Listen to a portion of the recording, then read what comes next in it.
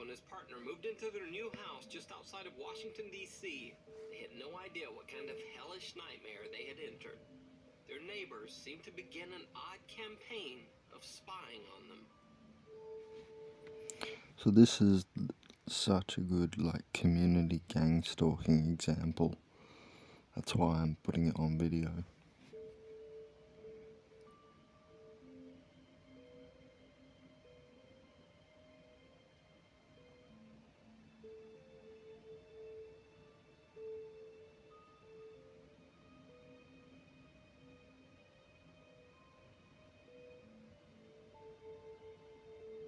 I wonder what they're looking at in that. I have no idea what they're even looking at there.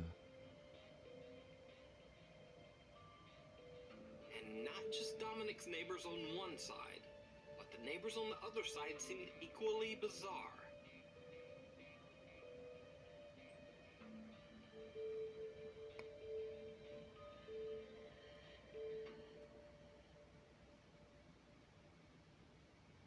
Look at them even taking pictures of their house. Didn't stop there. Dominic and his partner were intentionally harassed as both neighbors put up screeching yard alarms that blared all day.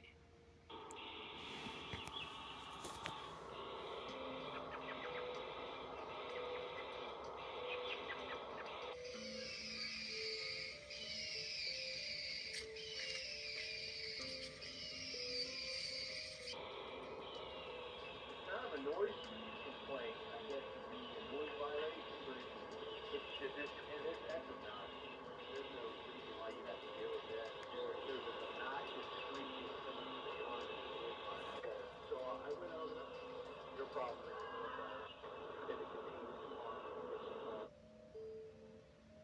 He's agreed to turn that thing off. Great. And I don't expect he'll be turning it back on anytime soon. And next time we're coming with a ticket, and then, and maybe even handcuffs, and we'll go to jail. After multiple complaints to the police, the alarms were finally removed. But that didn't stop the aggressive behavior, as the neighbors seemed to actually try to back over Dominic and his partner in the streets.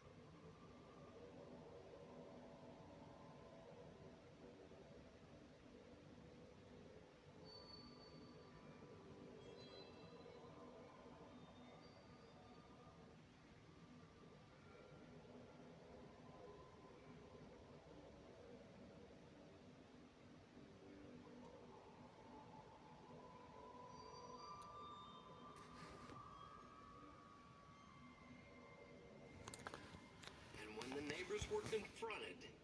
Well,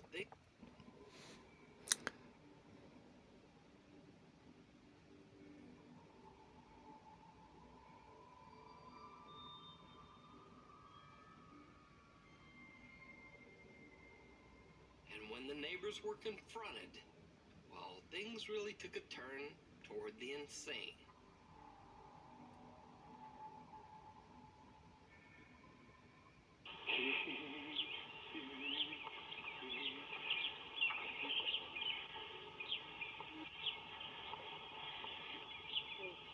Oh my god, he's a dirty bastard. But this story has a happy ending. Dominic says that he and his partner have now moved to a new home in a new town and are much happier. Oh, so they were stalked because they were gay. Looks like they were like a male couple. That's interesting.